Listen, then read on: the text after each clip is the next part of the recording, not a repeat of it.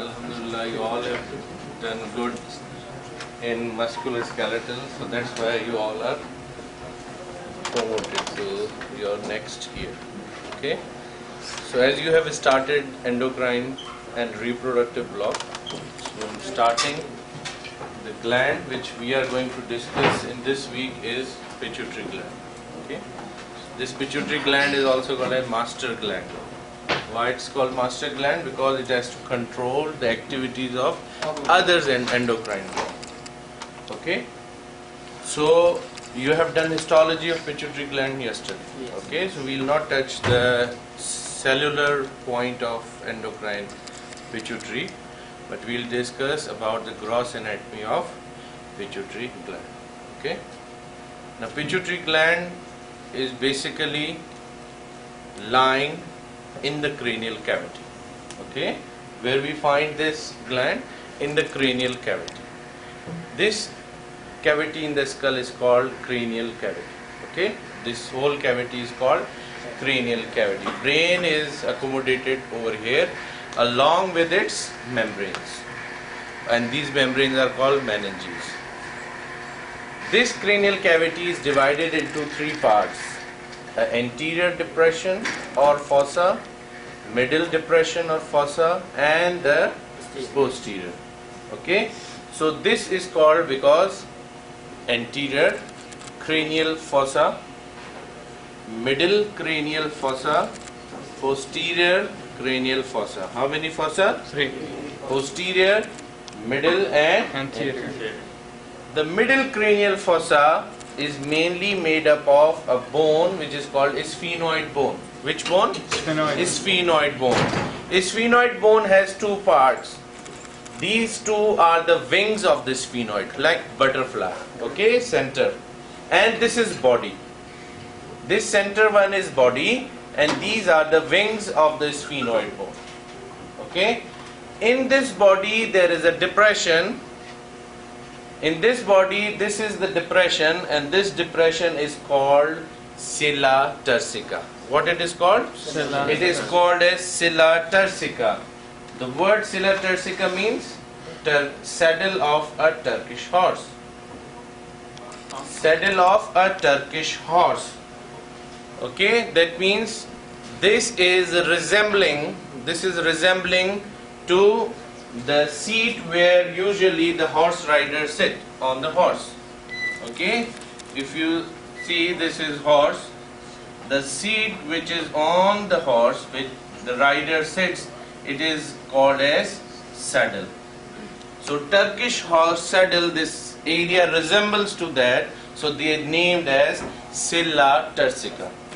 But the anatomical name of this area, because it accommodates the pituitary gland, which is called as a fossa. Depression in a bone is called fossa. So this is called hypophyseal fossa or pituitary fossa. What it is called? Hypophyseal fossa. And the sella turcica, Yes. inside. It is in the body of sphenoid bone. What it is? You can see the depression in the bone. Okay, there is this depression in the bone. This depression is called sella turcica. This fossa is called hypophyseal fossa. What it is called? Hypophyseal fossa. In this model, you can see this depression. Can you see this depression? Yes. My finger is pointing out this depression. Has two names. This is called hypophyseal fossa or sella turcica. Okay, this portion. Now, coming towards the anatomy, but before going, what you are looking at these pictures? What you see in this picture? Parent and children. Parent and children? Disabled Are children. these parents of these children? No. Maybe some chromosomal abnormalities or mismanagement in test tube. Maybe. These are with the endocrine dysfunction. These all are with endocrine dysfunction. You can see the ages according to the face. but their height and stature of the body is not normal. Okay, so endocrine function control all the growth activities of the body, either in the body form or either in the reproductive form. Okay, so this picture is just to show you that endocrine is very important part of our body.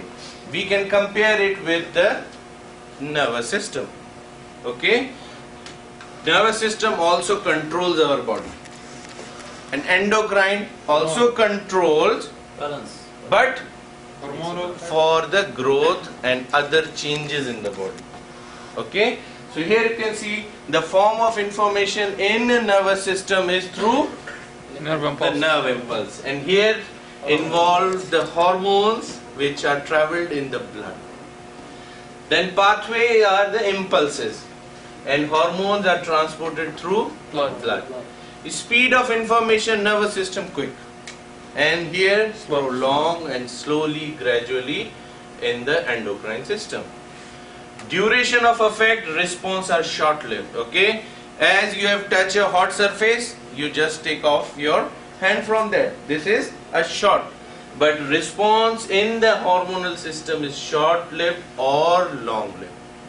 Suppose we are taking something and GIT, local hormone, will act locally and they complete the digestion. Okay, but prolonged as growth hormone or other hormones of the body which maintain our blood pressure, which maintain our sexual characteristics, they are prolonged and slowly and growing. Quality of action, nervous system, voluntary or involuntary. I want to walk, I don't want to run, or I want to sit. This is in our control. But hormonal, no control. Target area usually localize and affect the hormone long target area in the endocrine system.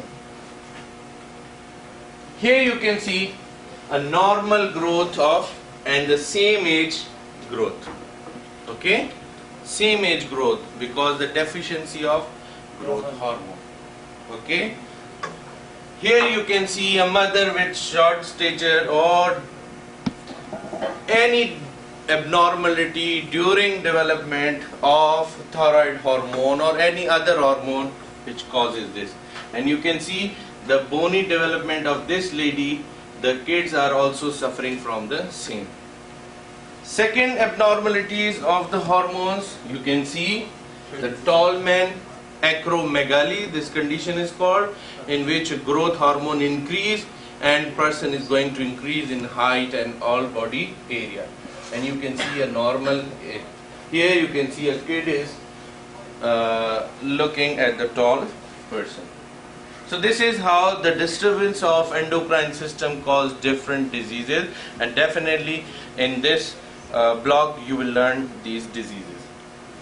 So it is also called as a master gland of endocrine gland, and it hormones secreted by this gland affect all other endocrine glands and throughout the body. It lies in hypophyseal fossa, cilia turcica of pituitary fossa. Now fossa, this depression, fossa, it is roofed by the dura mater of brain, which is covering of the brain, called as dura mater. So dura mater will come and cover this fossa and form a diaphragm-like surface. Diaphragm is a partition between abdomen.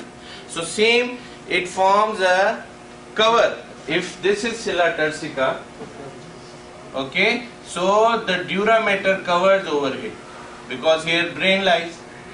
So this cover is called diaphragmic celli. Okay, cilia turcica having a diaphragm over it by the made up of dura mater of brain covering. It's called diaphragmatic celli, which is a dura mater fold. Okay, there is a small hole inside this diaphragmatic. Here lies the pituitary gland. Okay, here lies the pituitary gland. But pituitary gland is attached to the hypothalamus of brain. Okay, so through a connecting stalk. So that connecting stalk passes from a hole in the diaphragmatic celli. Okay, the diaphragmatic cilia, which is formed by dura mater, having a hole. From that hole, a connecting stalk is attaching the pituitary gland with the hypothalamus of brain. Clear? So the stalk of the gland pierces the diaphragmatic cilia and attach above to the hypothalamus. That means this pituitary gland has connection with hypothalamus. Okay, so for that purpose we have to study that how it is going to develop. Okay, what are the sources of the development of this gland? And we all know that gland, they produce by the proliferation of epithelial cells. Epithelial cells, when they come to form a gland, they shed off from that layer and form their group of cells. Here you can see a diagrammatic view. This is the sphenoid bone body, cilia turcica, pituitary gland, and attached to the brain hypothalamus. Okay, so this is the location of pituitary gland. Here you can see in this model the number 11, structure number 11, pink color dot. Can you see this pink dot? Number 11.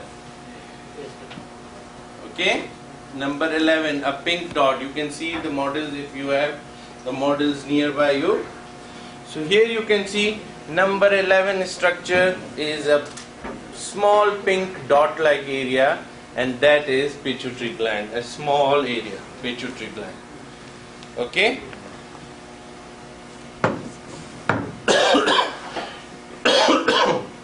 So pituitary gland is entirely ectodermal in origin. Which germinal layer? Ectoderm. Okay, but having two parts. One from the neuroectoderm, if you remember the neural tube formation. Yes. Okay, and the neural tube is formed by the neural ectoderm. Okay, so first the anterior part of neural tube gave invagination downward, called as neurohypophysis. Okay, and from the oral cavity, which is will form oral cavity called as stomodium, it gives a upward invagination, upward projection, and that is called as a pouch, Rathke's pouch. What is its name? So downward Rathke's pouch, from above the downward displacement of the neuroectoderm as a infundibulum. When they come close, they will form the pituitary gland. Okay, the pituitary gland is entirely ectodermal in origin, composed of two functional distinct structures that differ in embryological development and anatomy, and they are adenohypophysis and neuro. The name indicates adenohypophysis, that means glandular part of pituitary gland. Neurohypophysis means nervous part of pituitary gland.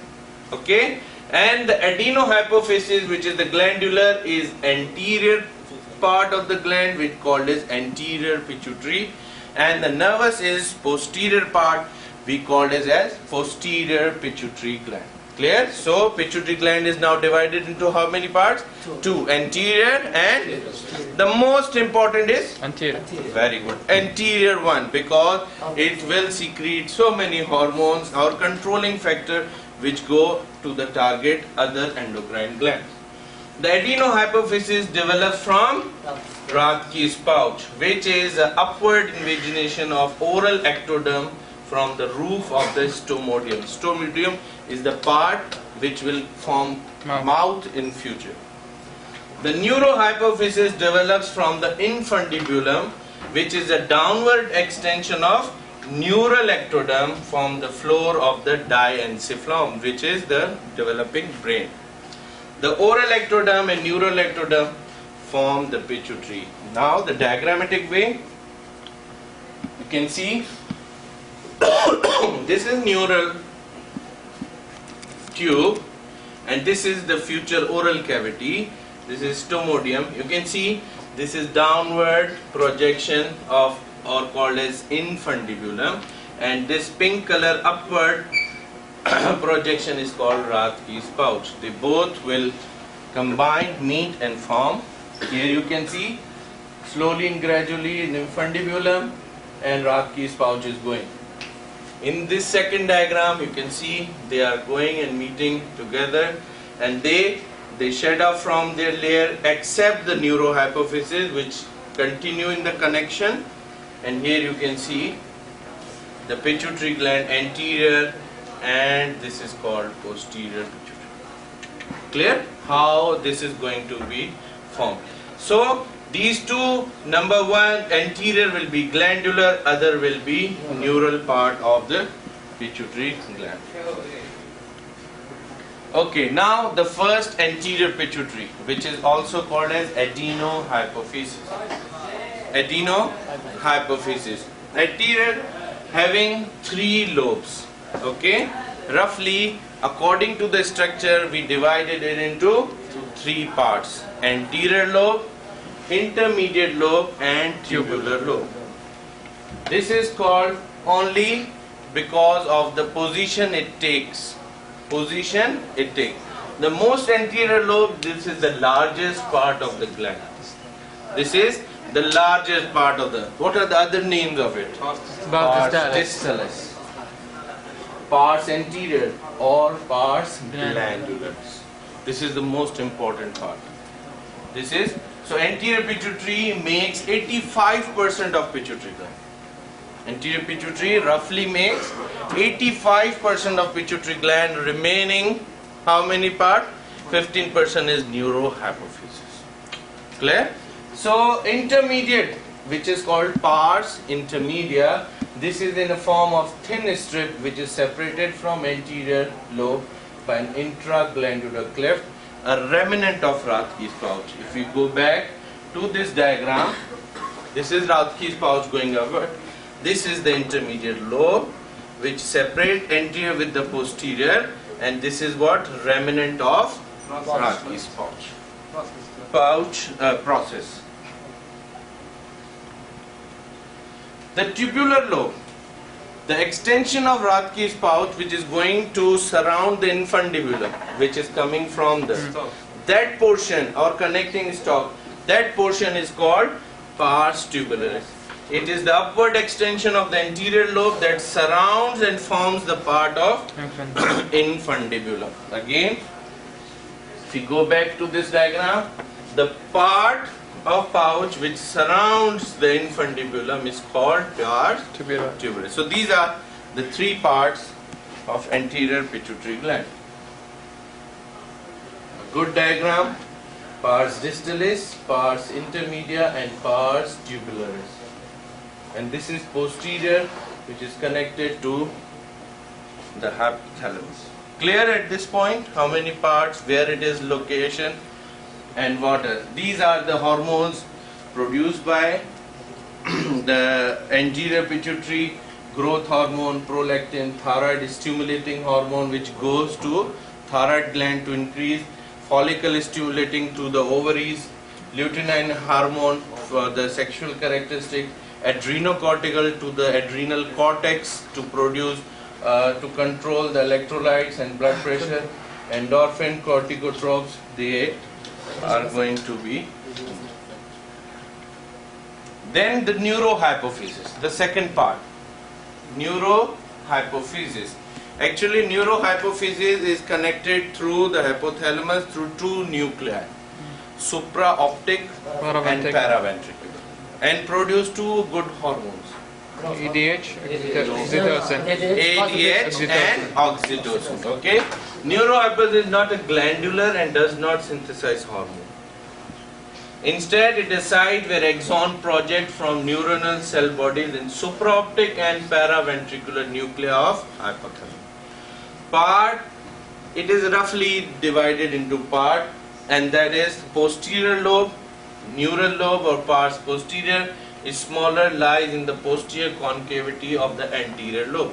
When anterior lobe of the pituitary posteriorly having a concavity, this portion is fixed into that particular portion, because when development occurs, this portion is going to cover the infundibulum.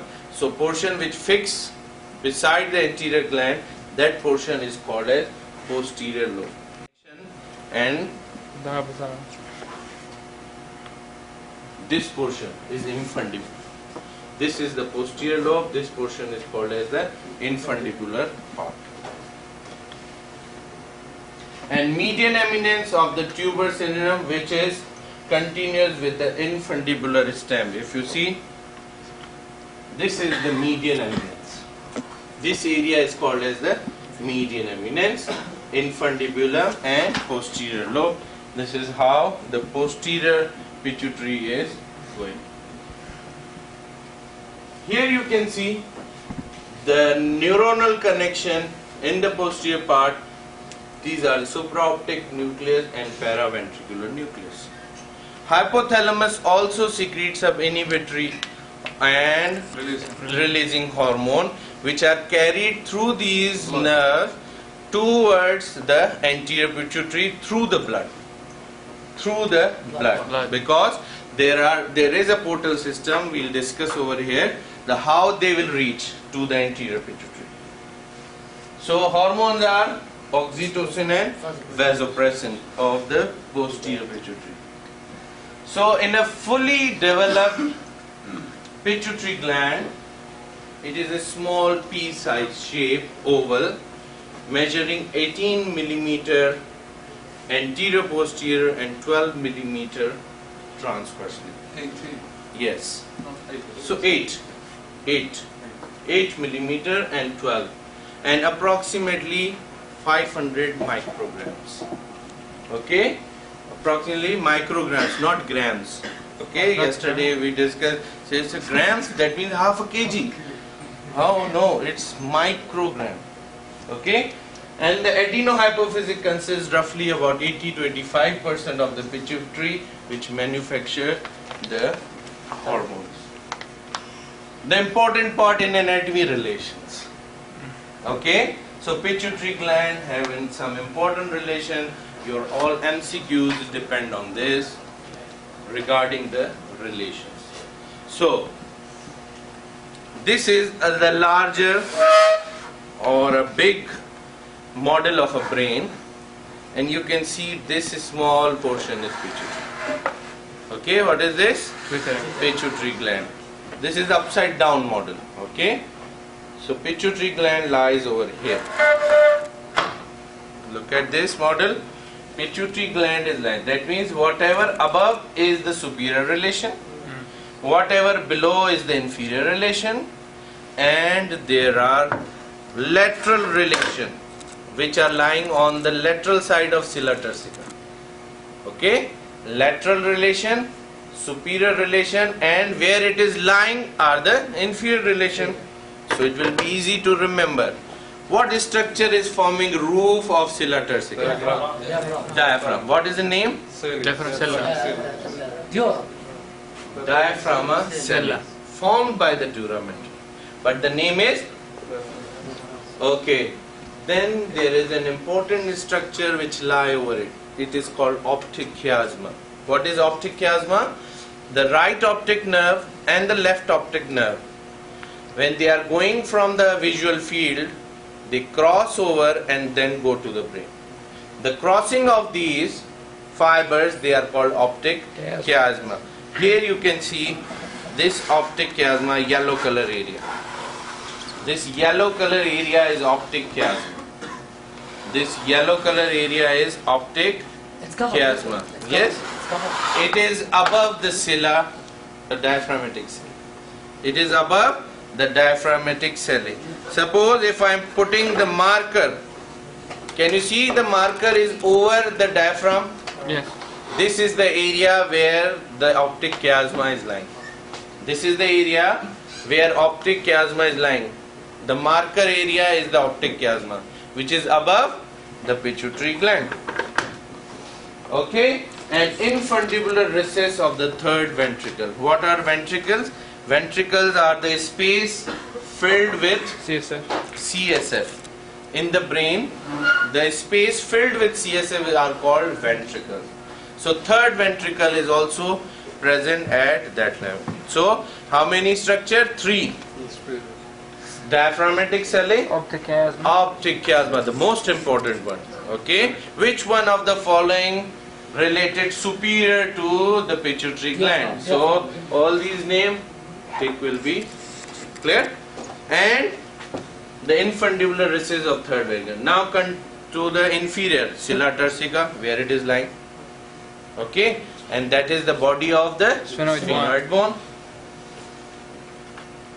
Sphenoid air sinus.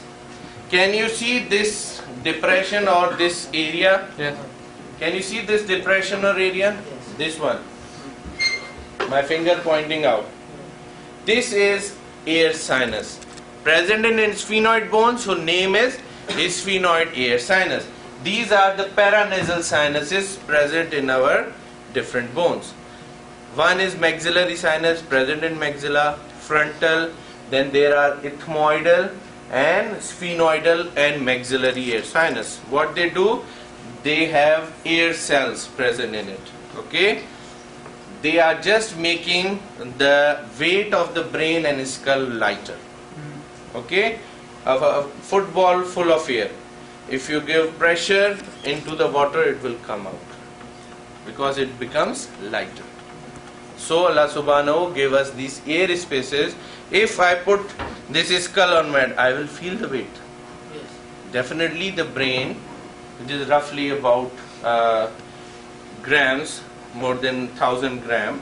Okay, so we can feel but we are not feeling the weight of these structures, either skull, either these air cells are maintaining. Okay, but when there is a virus which go through the nose through these paranasal sinus, we call that condition sinusitis. And the condition appear rhinitis, runny nose. What happened? These air cells become inflamed and start producing fluid, and that fluid is coming because these all air sinuses are related to the nose, opening in the nose, and they just continue to produce more fluid, and they come through the nose. And at that time your voice changed, because it also produces resonance, the white, and you feel headache at that time. Clear? Heaviness and headache. So this is all because of the sinus. So inferiorly, which sinus is there? Air sinus. Sphenoid air sinus, scylla turcica. In the brain, there are no such veins large. There are sinuses, venous sinuses, not air sinuses, but venous sinuses. They are lying between the meninges or the covering. So there are two important venous sinus, cavernous sinus present on right and left side of the pituitary gland, and other sinus, and they communicate with each other. Okay, roughly communicate. So irregular venous channels between two layers of dura mater lying in the floor of the fossa. Lying in the floor of the fossa, and sphenoid air sinus. These three structures are important inferiorly. So superiorly, diaphragmatic celli, Optic chiasma. infundibular recess. infundibular of the third ventricle. Below, scylla turcica, sphenoidal air sinus, and roughly channels of the venous sinuses. Now the important, yes? Can you please show us the third ventricle? Third ventricle. You can see from here in the both sides there are lateral ventricles. Lateral ventricles are connected through third ventricle, this pink area. You can see this violet area. Then this connecting there, here lies the fourth ventricle. You can see this fourth ventricle. This is third ventricle, and lateral ventricle will be in the right and left hemisphere. And this, after that, continue in the spinal canal, spinal cord, where this CSF goes on. Okay. Now the important relation is the lateral relation. Lateral relation is the cavernous sinus. This is a large venous channel present in the lateral side of a pituitary gland, over here. Where my fingers are pointing, here it lies. Okay, lateral to the scylla turcica. Lateral to scylla turcica. I'll show you the diagram. it's not only cavernous sinus. There are some structure running through the sinus and going in the different part of the brain and eye. Going different part of brain and eye. So those structure will automatically come in the lateral relation of pituitary gland. Cavernous sinus along with its contents. And what are those contents? These contents are basically for the eyeball. Nerves which are going towards the eyeball. The main important nerve is oculomotor nerve, which controls the movement of the muscle of eyeball. Another nerve which controls only one muscle of the eyeball, lateral rectus, abducent nerve. It also crosses from there. One more nerve which controls one muscle of the eyeball, superior oblique, called as trochlear nerve. So three nerves: oculomotor of the eye, abducent nerve, and trochlear. These all are the cranial nerves. They run through this cavernous sinus to reach eyeball. Then there are two more nerves. One is ophthalmic division of trigeminal, also going towards the eye. Ophthalmic word is for the eye. Ophthalmic division of trigeminal and maxillary branch of trigeminal. The all nerves are running in the cavern. And the internal carotid artery also courses through the sinus medial to these nerves. Medial to the nerve. Look at this diagram. What is this? Sphenoid sinus. This is sella turcica. This is pituitary. So inferiorly, sella turcica, sinus, and irregular channel connecting the sinuses. Superiorly, optic chiasma. Diaphragm cella. Floor of the third ventricle. And here this is the diaphragmatic cella. Okay, so three structure. Now lateral, this blue color hole is cavernous sinus. This is internal carotid artery. Medial to the nerves, lateral to the pituitary gland, but these all structure are laterally related.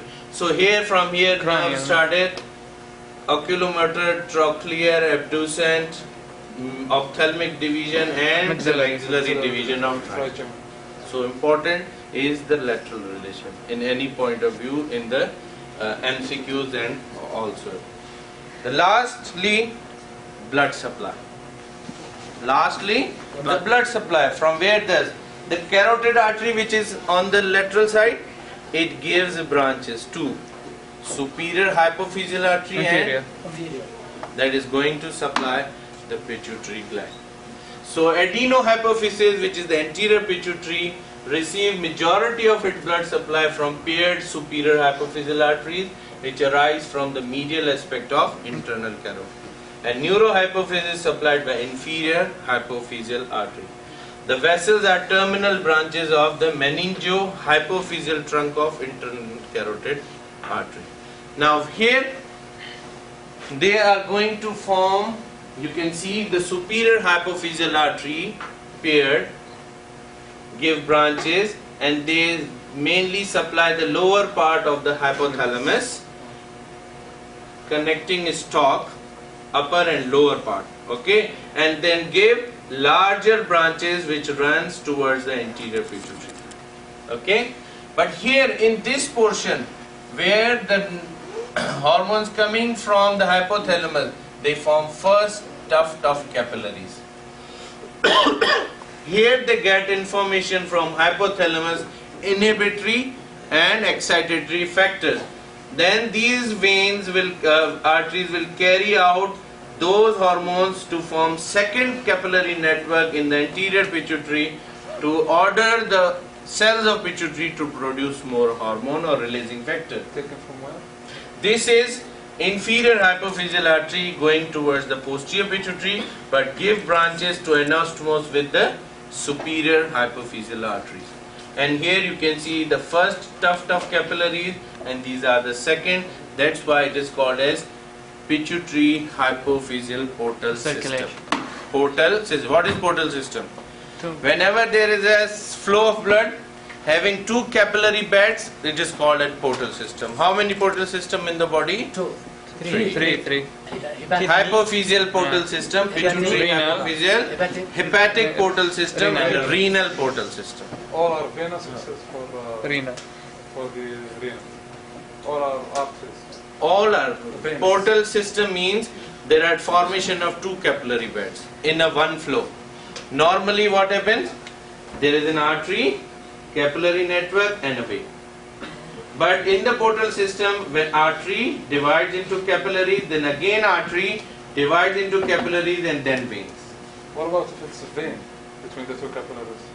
There is no vein because the blood circulating is the arterial blood. But it is again going to form the other capillary network. It's veins. Yeah, but it shows the drainage. It is showing the drainage. But first, if you see, the first capillary network and other in the same organ. That's why it is called as portal system. The second capillary network, when the tuft of glomerulus in the Bowman's capsule, again arteries go on and form another tuft along the tubules. Okay, and same in the liver. The first goes into the TIT, and then again vein going to drain and again form, and then through the portal vein into the inferior vena cava, or hepatic vein into inferior vena cava. So this is how the hormones goes and take. Thank you. The hypophyseal portal system vein drains the primary capillary fluxes formed by the superior hypophyseal, which deliver blood to the pars distalis, and the pars distalis in turn houses the secondary fluxes. Thus a portal venous system is formed, and how it is going to drain. Again a diagrammatic way to show the difference. So this is the normal pituitary gland. What happens if a pituitary gland enlarges? Pressure on the Pressure on the structure related. So which is the most important structure superiorly? So what it will do is disturb the vision. I think your PBL is just like this, okay? And on the lateral side, movement of the eyeball, nerves are there. Carotid artery is there, so they will finally, if it enlarges more in size, it goes towards the cavernous sinus, it goes upward, and also it can cause. So here you can see this is optic chiasma, and here lies the pituitary gland.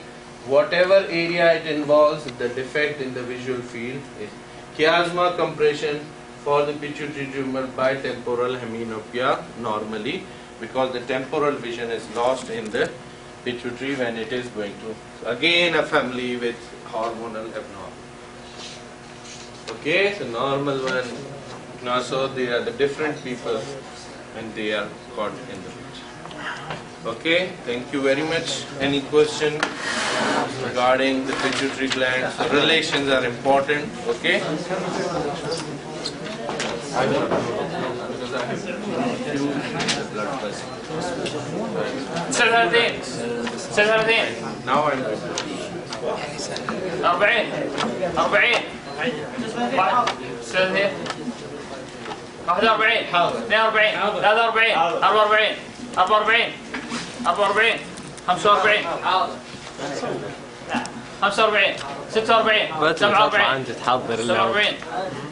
يوم تطلع انت اللي تحضر 49 carotid artery.